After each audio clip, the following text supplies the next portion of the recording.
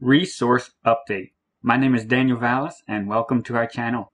We are in the days of Noah and Lot right now. Very amazing 3 weeks coming together right now on scheduled scripture reading, scheduled biblical commemoration dates, the celestial events that are going on right now, and with other celestial events coming onto the scene too as well in connection with the larger celestial events. What I am showing you right now is nothing that I'm making up. I'm drawing your attention to how all of these are lining up right now and how Scripture has told us to be on the lookout for a lot of these things. And when we look into God's Word and we explore the Shiloh prophecy and the Alpha and Omega and how that thread goes throughout the entire Scriptures, and we see the celestial signs acting out and rehearsing that story right now, with also some important conditions relating to the rapture time, and we see other celestial events reminding us of Christ's coming and the messenger and to prepare the way. And then we find that timing brings us right exactly to the time of the days of Noah and Lot too as well. And strong reminders of the flood and when it started and everything that Christ told his disciples to be on the lookout for and how the world would be when he comes back. So what we're seeing here is not just the 1 or 2 conditions with the Shiloh prophecy that we've been looking at. We're actually seeing multiple conditions come together right now. The Shiloh prophecy conditions about the gathering of his people, along with the conditions of being in the days of Noah, and the condition of being in the days of Lot too as well. And we find it right on the commemorative days of Noah and the flood too as well, which is also a condition when Christ said he would be returning to as well. And we see the entire story that we've been studying of the garden prophecy and how it relates to Shiloh and multiple other main crucial parts of this prophecy, the Alpha and Omega, and how that also deals with the Revelation time period and the warnings that Christ gave in the book of Revelation, even in the beginning of it too as well. We see all this coming together right now, and it should catch our attention. And this is why we watch, because we have faith in what Christ told us to look for. And he told us, watch and lift up your heads and you will see that your redemption, the day of your pickup. He doesn't say you will see your Redeemer drawing nigh. He says you will see your redemption. And redemption is when you pick up something that you've already purchased. He says you will see the day of your redemption drawing nigh. And we see that because we understand the prophecy. We look into God's Word. What does God say? That is what our faith rests on. That's why we can go forward. We don't go forward on our feelings. No, we go forward on faith. This is what God said.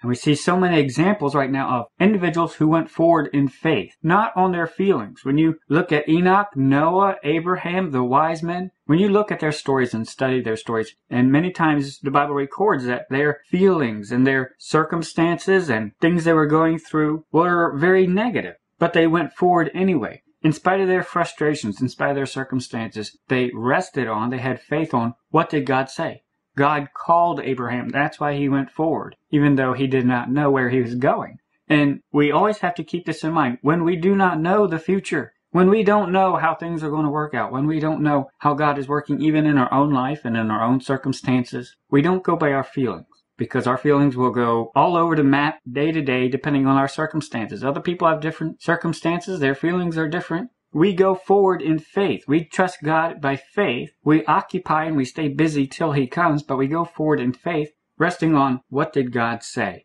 How did he call us? What does he want us to look for? What has he told us? What has he promised us? That is what we rest on. That is what we fix our heart on. That's what we fix our mind and eyes on. We are resting on God's word, his promise. And as long as we keep our eyes on him, then we can go forward in faith, even though there is so much we don't know. Now, yesterday, someone pointed out some links regarding the temple when it was finished, and that traditionally it was finished on the 17th day. They were able to show some links to that, so special thanks to them. So that really makes it interesting. That really just shifted it over 2 days, but it is nice having that clarification of at least a Jewish understanding and the cultural understanding of when they view it as being finished. The same day as Noah entering the ark and the flood starting, on the 17th day of the 2nd month on the civil calendar, what used to be the 1st month before it was changed at the time of Exodus. So the time is correct, it's just on the civil calendar. So we see a lot coming together, and just a few days ahead, and also on the celestial sign calendar too as well. So much coming together right now that we must be attentive, but we must also rehearse. What has God told us? We must be sober, which means we have to put our feelings in check. We have to put them on the shelf and rest our faith in what God has said. We must be sober. We must make sure we do not go by our feelings. We do not go by appearances, like the Bible says in John 7:24. We use righteous judgment. What has God said? Let's go with that. Let's rest our faith on that. Let's go forward on that. And we must be vigilant. We must be aware that the enemy is going to try to attack us and get us down at this time. Emotionally, spiritually, physically. We must be on guard on that and be knowledgeable that he's going to try to do that. And so we ask the Lord for help. We ask the Lord for strength and wisdom, mindful that the enemy is going to be very busy at this time. And we are also exhorted to be ready. And the more we look at the promises that Christ has told us in his word, the more boldly we can prepare ourselves and purify ourselves and make ourselves ready. So I've updated the radar review sheet in our Google Drive, just shifted the temple over to the 17th day is really all I did on that. So print that out for an updated view. Also updated it on the event study calendar. And we see a lot coming together right now. We must not just focus on where we are right now, but also keep in mind prophetically and celestially on the celestial clock and in the heavens and the signs in the heavens too. There's going to be some other major prophetic events starting in just a month too as well. And that hedges our understanding now. We are quickly running out of time before the next sign starts. And Jesus told his disciples that the tribulation events will be underway before the Revelation 12 sign appears. So when we see the Revelation 12 pregnancy cycle starting soon, and also Jupiter moving into Virgo in just a month really, that should wake us up and realize time is very short. There's going to be some major events happening soon, and that helps hedge our understanding of where we are right now. We are in an extremely important window right now that we are told to look for, and has a lot of conditions that we were told to look for. And so this is why we are looking, because we have faith in what God has said and what he has told us to look for. And yesterday were the celestial signs of Jupiter and Mercury in the sky. And you can find a couple more pictures on spaceweather.com in their gallery. And this is a reminder. It happened just shortly before dawn, so we talked a lot about the importance and the reminders of Shiloh rising.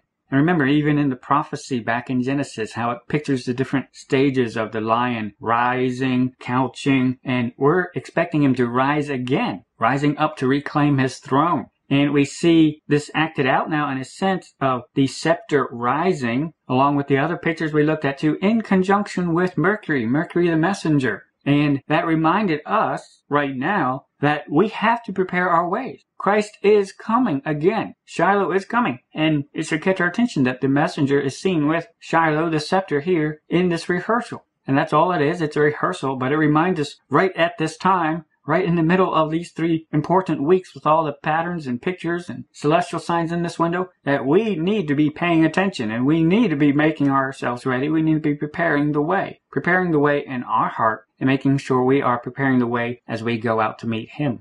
That was John the Baptist's job. He was the messenger. And he was sent slightly before the public ministry of Jesus Christ. And he started to get the hearts ready and the populace and remind them that Shiloh, the Messiah, was about to come onto the scene. There was a general expectation in that region and the world that they knew he was about to come. It was about the prophetic time. It was getting close to that time that Messiah would come.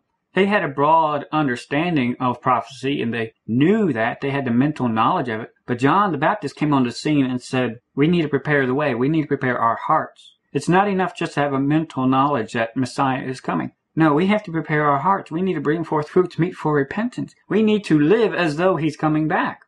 And this is the whole role of the messenger, to prepare the hearts, to make the way ready. And this is the whole concept that Christ repeated to his disciples. Of when we see certain things happening and we see things coming together, we need to realize we need to be watching and we need to be ready. And he told his disciples multiple times, be ye ready when I get back.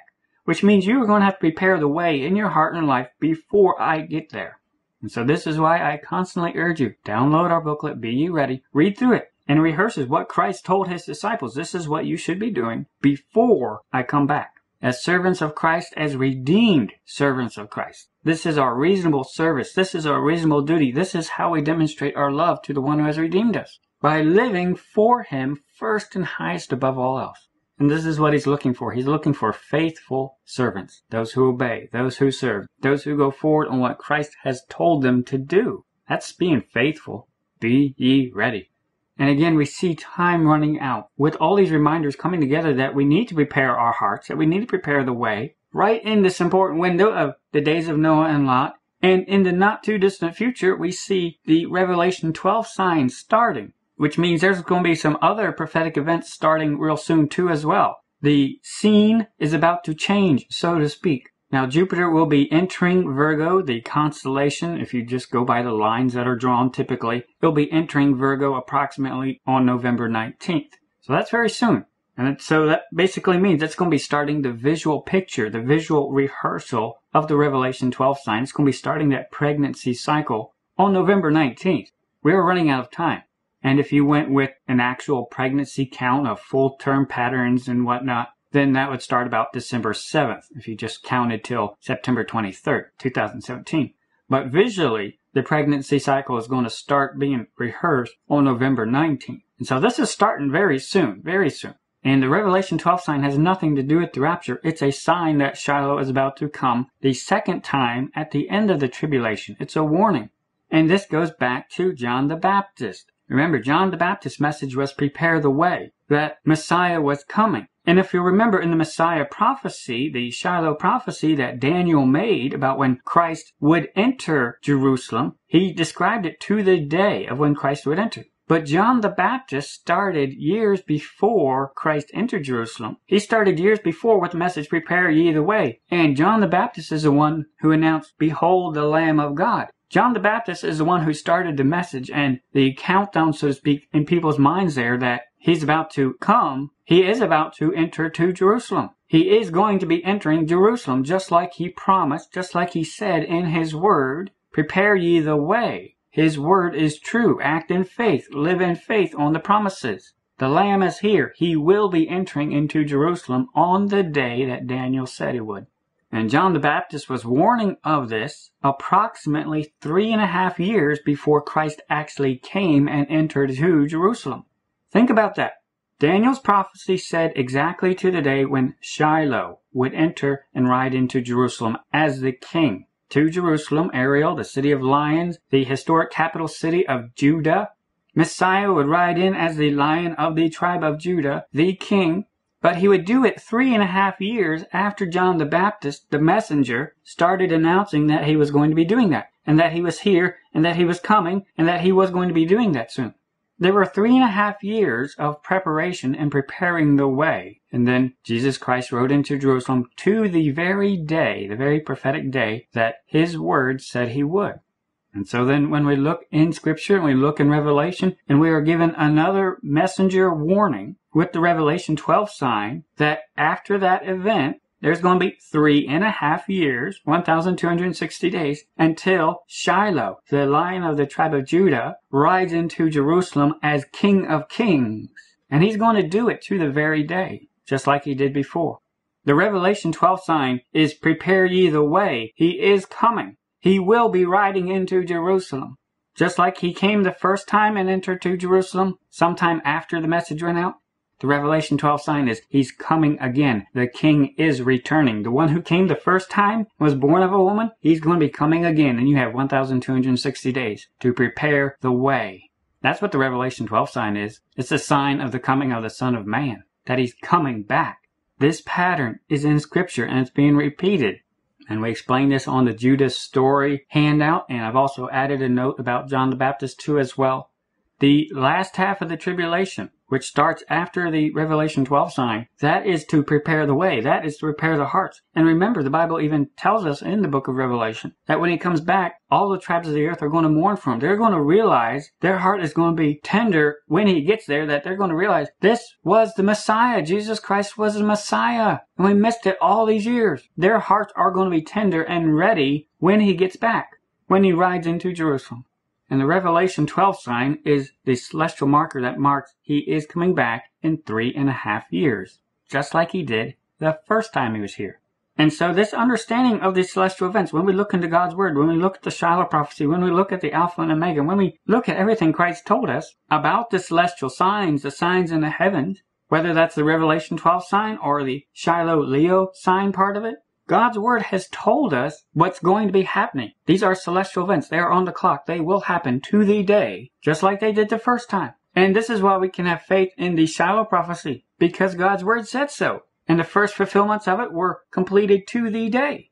And we go forward in faith, not on our feelings, not on our emotions, not on our circumstances either. We go forward on faith of this is what God's Word says will happen, and we see it happening and unfolding. We do not know the 100% picture. We do not know the day or hour. There are other details we'd love to know. But what we do know is reflected in God's Word and told us in God's Word, and we see it being fulfilled. And so we can go forward in faith that it will be finished because we know the one who has promised. And so the understanding of the future prophecies with the Revelation 12 sign hedges our understanding of where we are right now. We have full expectation of the Shiloh portion related to Leo, Judah, being fulfilled, the gathering of his people before the Revelation 12 sign, before the tribulation starts. And Christ told us there's going to be tribulation events before the Revelation 12 sign. So we know here real soon we're going to be running out of time. So whether we understand the exact border, whether we understand exactly where down to the toenails the foot is, we may not ever have those exact details. But we know we are there, and we see the celestial signs going on right now, and with the scepter right on the threshold between the two, and approximately at the heel, and the rehearsals and scripture going on this week, and the commemorative events going on this week too as well. We know God's Word is true, and it will be fulfilled. And so we can go forward even though there are things we don't know. So definitely download Judah's story, the study sheet here. Study it. Look it over and realize the time segment where we are right now. We're right in the thick of some major prophetic celestial events. We are running out of time. Now I am in the process of making a new booklet, the Revelation 12 Shiloh sign, the Return of the King, where we're trying to consolidate a lot of this different information into one main booklet. It's not going to be as long as the Shiloh booklet because this will assume you've read the Shiloh booklet. The Shiloh portion with Leo, that deals with the gathering. But the portion that deals with the woman, it's still about Shiloh. It's still about Messiah, the one who sprang out of Judah. But the Virgo portion of it deals with that he's going to be returning at the end of the tribulation.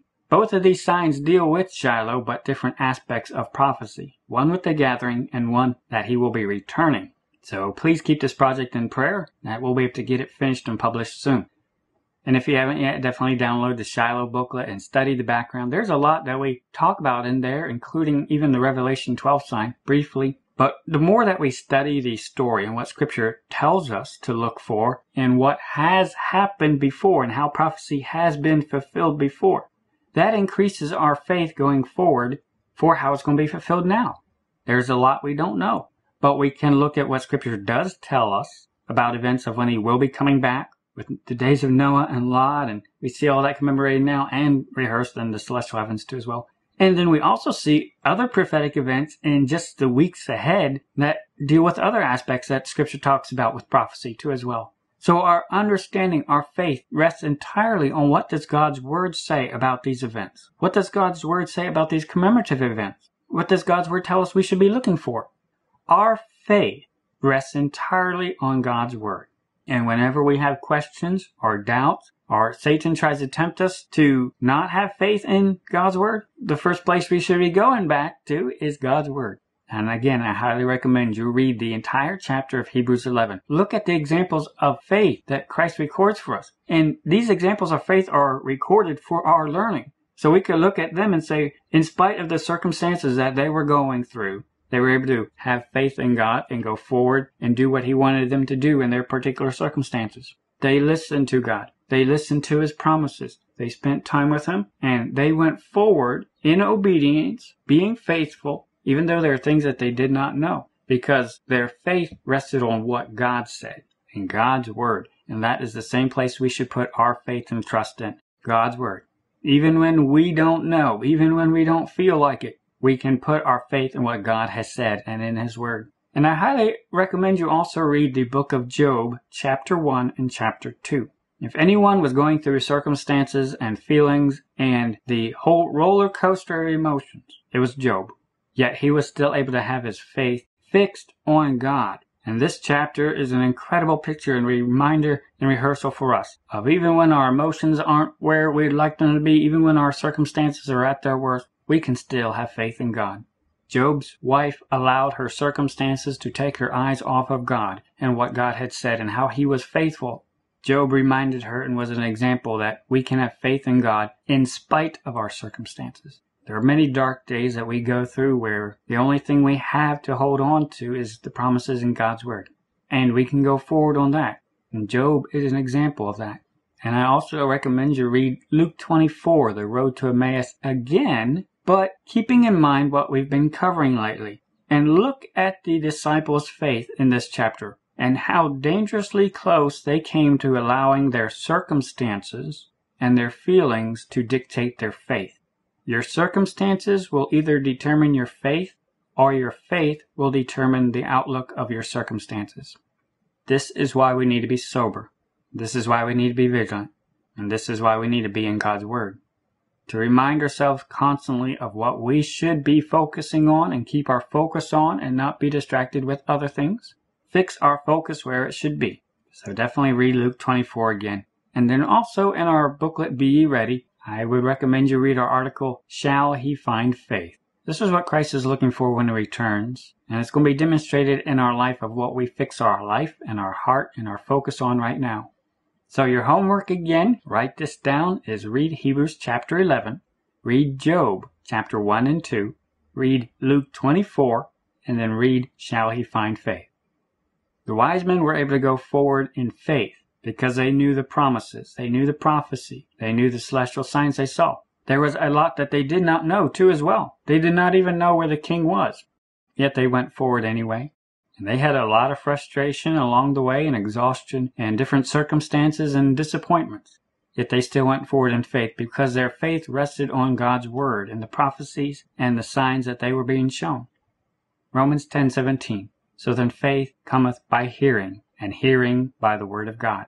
Our faith is entirely on God's word, not on our feelings, not on our circumstances, not on our friends, not on anything else, but it rests entirely on the Word of God. And if you want to build up your faith, if you want to build up your shield of faith, it's only going to come. It's only going to come by hearing, and hearing by the Word of God.